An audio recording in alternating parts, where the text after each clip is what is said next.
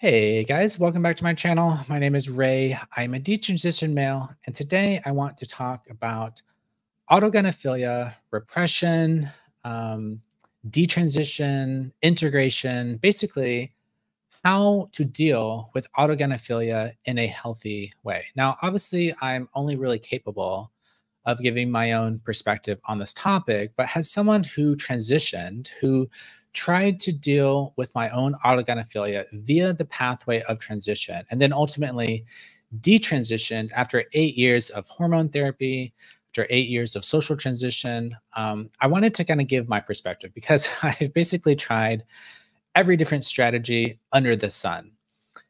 I've tried repression, I've tried integration, I've tried full blown transition, I've tried hormones. And I've given this a lot of thought in regards to what is the healthy way to deal with this, because there are some people in the gender critical world or in the conservative world who basically feel that the healthiest thing to do is to repress, to fully repress. So you have these desires, you want to feminize. There's a underlying erotic or romantic feeling that has to do with that desire to feminize. And the question is it possible to fully repress that desire such that you never feminize, you never engage in that desire? And in my personal experience, it is not possible to repress fully. And I tried this when I first detransitioned. I really swung into the masculine dimension. I thought I'm just going to be a masculine man. I started, watching all this like red pill content, manosphere content in regards to how to develop a healthy sense of masculinity. Now, obviously, I came to terms with my male sex, my natal sex, my biological reality as a male. I came to terms with the idea that, in virtue of being male, I'm always going to be a man. And I just learned to accept that. And I learned to not hate my male body, because that was one of the big driving factors behind my medical transition. Was I sort of came to associate my male body with all these negative things because it interfered with my desire to feminize. But was transition ultimately a healthy way to deal with that? Now, I don't want to sort of project and say that my experience, is going to reflect everyone else's experience. But in my personal experience, transition was not the ultimate solution. Taking on the trans identity, saying to myself, I'm a trans feminine person, I'm going to use she, her pronouns, I'm going to sort of try and integrate myself into the opposite sex gender role in society, such that I'm using female spaces. I'm asking people to, use, female pronouns for me in my workplace, in my social life. I'm using a female name, in my social identity. I do not think that was like ultimately the best way for me to deal with my autogynephilia, because my autogynephilia was the impetus for my transition, for my social transition, for my medical transition. But ultimately, it was not necessarily healthy to sort of run away from my sex, to run away from my male body, to try. And I think ultimately that was born out of a inability to integrate my femininity into my image of myself as a man. Because when I first started dealing with all this gender stuff, like 9 years ago, my therapist basically, I started talking about, my cross dressing and my interest in femininity. And she put this idea that I'm trans and that transition is the right solution, taking on this whole elaborate social identity because I wanted to cross dress. I wanted to be feminine and I wanted to be public about it because I didn't want to necessarily hide the fact that that I was interested in femininity, that I wanted to cross dress. But that cross dressing was not necessarily something that I saw as compatible with a male identity. And there was this easy social role, this social identity that I felt was the only pathway for me to express myself as a feminine male, which was the trans identity. Because the trans feminine identity, the identity of a trans woman, a trans feminine person, that social identity is acceptable in our society, particularly in liberal progressive circles, which were the circles that I ran in at that time. And so that trans identity was the only way I thought that I could successfully integrate my femininity into my self concept.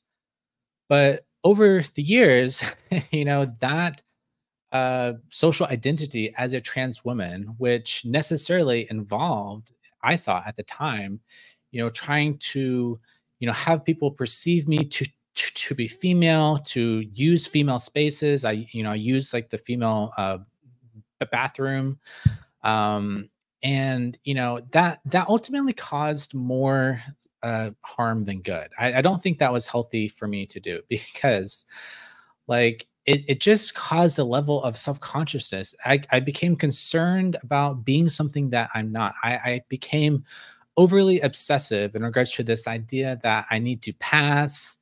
I need to be more and more feminine. And the more I transitioned, the more I tried to be feminine, the worse my hatred of myself became, the more dysphoric I became, the more self conscious I became.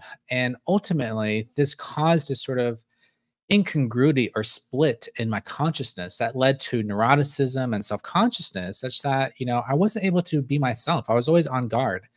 There was this background anxiety in regards to passing of, people finding out that, I'm trans. And, I think if I had more role models or examples of males who have autogynephilia, who accept their male body, accept their male sex, and just are just feminine males who don't take on a feminine social identity, who just, use male spaces, use their male identity, identify themselves as male. Like I'm a male, I'm a man. I just like feminine things. I'm just a feminine man. And if I had role models for feminine men who have autogynephilia, who are not in denial that that is the root cause of why they want to be feminine, I think I wouldn't have gone down that social path. And, I would have learned to integrate my femininity into my concept of myself as a person. And I think that would have ultimately been more healthy because, like, I wouldn't have been delusional in regards to who I am. I would have grounded myself in reality rather than trying to ground myself in this identity as like a trans feminine person. And even though I never really full blown like identified myself as a woman, I, the thought of myself as like non binary, trans feminine, or whatever, I still think even that was running away from my male self. It caused my dysphoria to get worse. The more I transitioned, the more I hated things about myself, the more I tried to hide who I was. And it wasn't just safety or something like this, because I live in a liberal urban center where there's not really safety concerns. It was all in my head, it was all self consciousness of my own doing.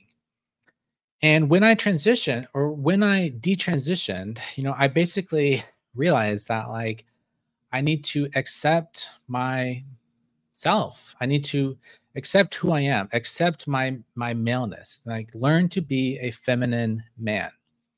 Now, during my detransition process, I kind of attempted to repress. I thought that I could repress my femininity, that I can just be this masculine guy, this macho guy, and that I could just repress these desires and just be this masculine guy. I was like listening to like, manosphere content and how to develop a positive sense of masculinity. It's like, oh, I need to be this masculine guy.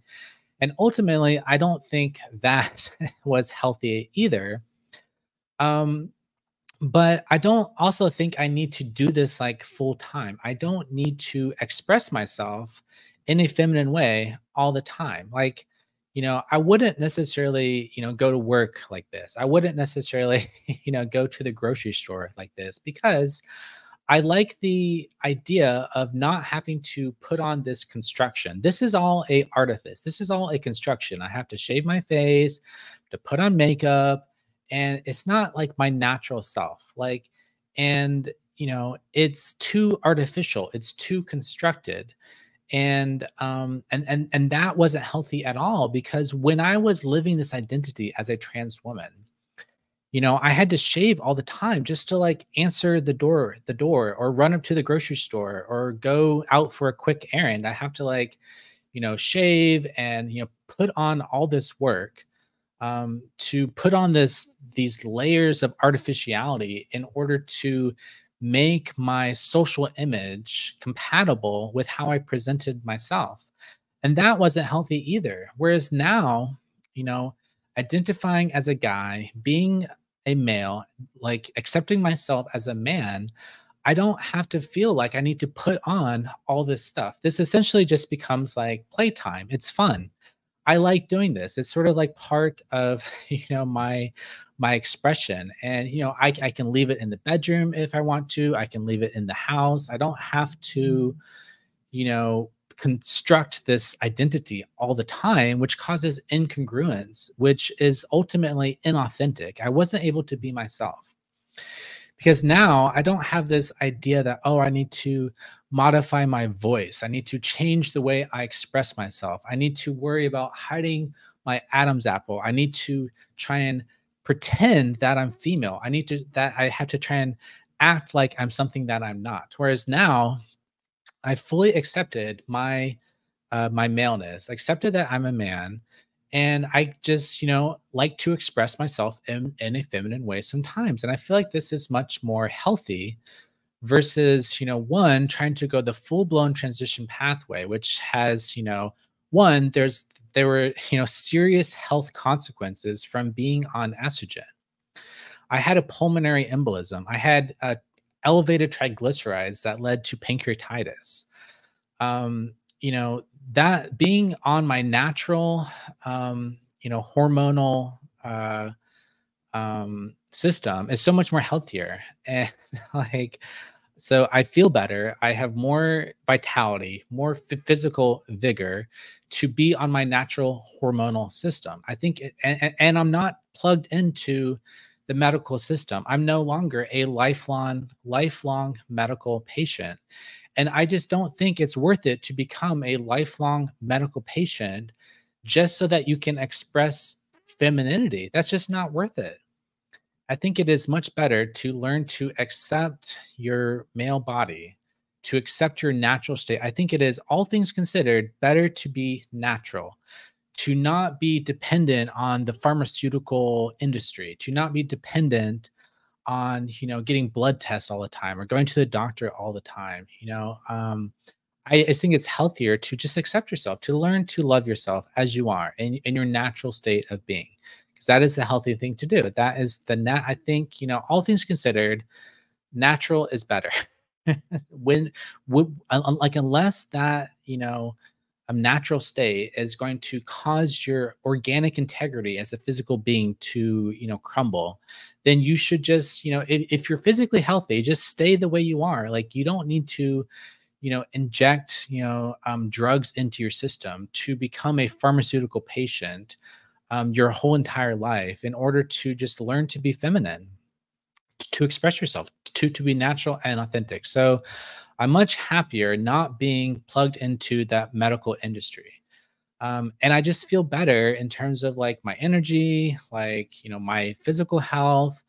And I don't have as much like, dysphoria in regards to the natural expression of my male body. Like, for example, I like to exercise, I like to lift weights. And when I was, identifying as a trans woman, there was always this, incongruity with like, working out and being healthy. Like, being physically healthy was incongruous with like, my social identity, because as a naturally male person, the testosterone in my body, led to more muscle gain. And I always wanted to diminish that. I wanted to make myself smaller. I wanted to make myself weaker. I wanted to make myself physically less capable in order to live up to this socially constructed idea that I was trying to play out as, as a feminine person, as a woman. Whereas now I don't have to worry about that because I'm not trying to pass. And I think the whole that I think that's like the most fundamentally unhealthy aspect of the trans identity is this obsession with passing, of being something you're not. And the whole like non-binary thing, that is itself like just a uh distorted, confused way to just express yourself as a male. You don't need to buy into all this language and confusion in regards to, oh, I'm not male, I'm not female, I'm non-binary. Just no, you like just I think it's healthy to be a feminine male, to express yourself as a feminine male, to just realize that you can be a male or a female and you can be as masculine as feminine as you want. And that doesn't make you not a man. That doesn't make you not a male. And just, learn to accept yourself. And I think that's like healthy. And for me, that has been the healthy journey to realize that I can be a man, I can be a male, and I can just express myself. And I don't have to repress all this either, because I think that is the other thing that is potentially, dangerous for detransitioners, is to try and like swing the pendulum in the other way, to think that, to fight against your own desires to feminize.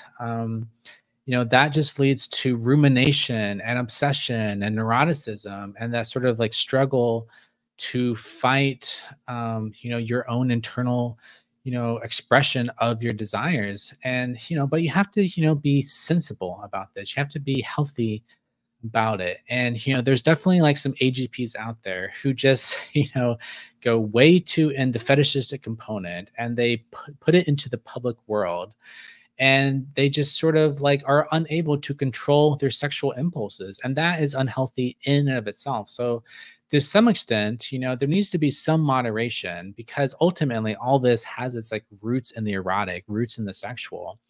So you have to learn to contain that to some extent. And you want to express that in a way that is normal and sane, like, not going to cause discomfort to people. And definitely don't go into opposite sex spaces. Like, let female spaces be female spaces. And, if you're going to express yourself in a gender nonconforming way, just learn to go into the male spaces. Like, if I was going out like this in public, I would use like the male space. Like, there's no reason for me to go into the female space. And the more we normalize feminine males, the more we normalize gender nonconforming males, then the easier it will be for males to use male spaces and for females to keep the female space protected for females. That's just how it should, that's how it ought to be.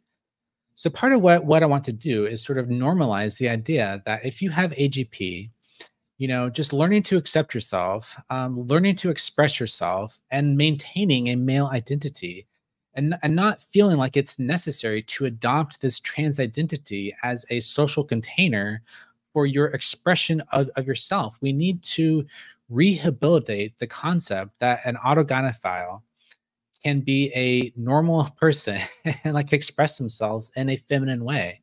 And we just need to get over the idea that transness is the answer to these desires, because it's not. It leads to problems. It leads to inauthenticity. Despite the trans narrative, it's like, oh, we're being authentic to ourselves. No, you are running away from your natural state of being. You are running away from your natural identity. You're running away from ontology, from the reality of who you are.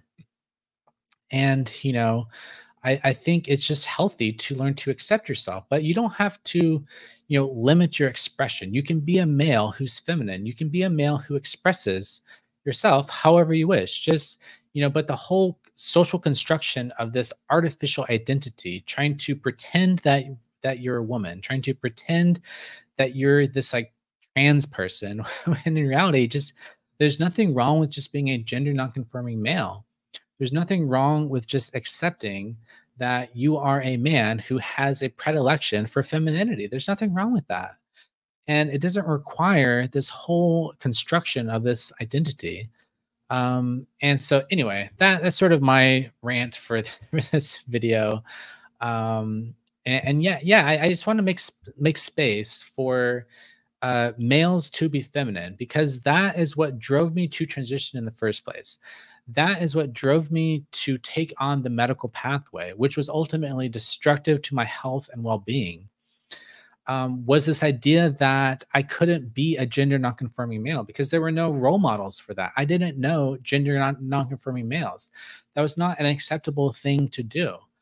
And I will admit that I still struggle with a lot of like, shame and um just like embarrassment in regards to expressing myself as a feminine male. It's like I think, but I'm trying to work. That is one of the things I'm working on, is like getting over my shame. So I think shame is what drives people into transition. The hatred of masculinity, the hatred of maleness and femininity, drives you into the trans identity, because the trans identity is one of the only socially acceptable narratives for feminine males, particularly if you're not gay, if you're not homosexual, if you're just like attracted to women and you want to be feminine. It is very hard to do that in a way that is not like that doesn't induce shame. But the more we accept that males can be feminine regardless of your sexual orientation, that you can just be a feminine man, and even admitting that that often has its roots in the erotic, because I think a lot, because the femininity has its roots in the erotic, people want to jump into the trans identity and try and like destigmatize that through the trans identity.